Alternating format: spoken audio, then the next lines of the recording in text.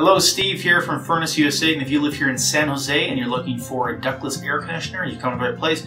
We are going to go over all the different aspects of ductless air conditioners, what they're about, how they work, all that kind of good stuff. If you just want to schedule a quote, just click a link on this page. You can self-schedule your own quote. Otherwise, just give us a call at our San Jose office at the San Jose number that you see here. Ductless air conditioning is great. It will cool your place very, very well, but there is some good things about it and there is some bad things about it. I recently sustained a cooking related injury. I grabbed a hot pot. That's why I have bandages on my finger. So this will be in the video that you see here. So ductless air conditioners, they're the ones that sit up in the wall. They're like a rectangular unit sitting up in the wall, which then has to connect to an outside unit. So if you live in an apartment and you're looking for a ductless air conditioner, sometimes the limitation can be, how do you get part of the unit sitting on the outside of your building? Because the thing sitting in the wall is not going to do any cooling whatsoever. That's just a fan.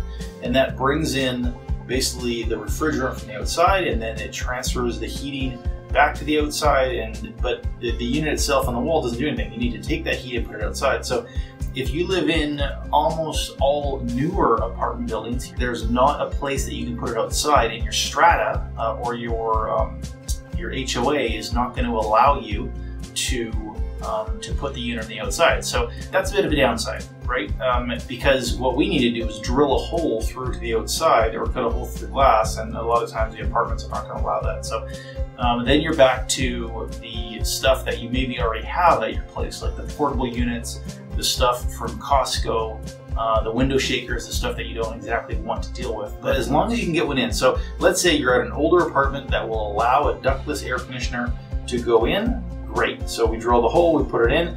So the other downside to them is wherever we put one of those heads, we have to physically run pipes about this big around from the head back to the outdoor unit. So if you have a house, or you have like a detached house or even a townhouse, there's a lot of places we can run the pipes. We can put them in the attic, we can put them in the crawl space, we can put them in different places, and we can hide the pipes. But if you're in an apartment again, the challenge is, where do we cut the holes to hide the pipes, and where can we hide everything? So a lot of times you need to, up in the corner of the room, you need to box the ceiling and stuff like that, so they can get quite messy. The upside to them is, the positive to ductless air conditioners is that you can independently heat or cool different rooms. So if you have a ductless heat pump, you can individually heat or cool different sorts of areas. So a heat pump and an air conditioner is interchangeable. So if you have a ductless heat pump,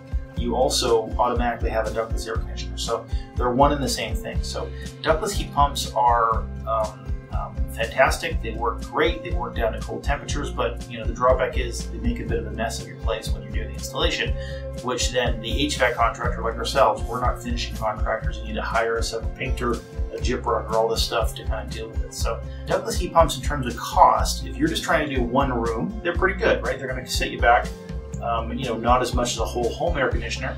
Again, the challenge is, if you need to do 5 rooms, it could cost you 3 or 4 times more than a whole home air conditioner. So ductless heat pumps, preferably, what you're going to want to do is, anytime that you can, put in a conventional heat pump system. So the box is outside your house.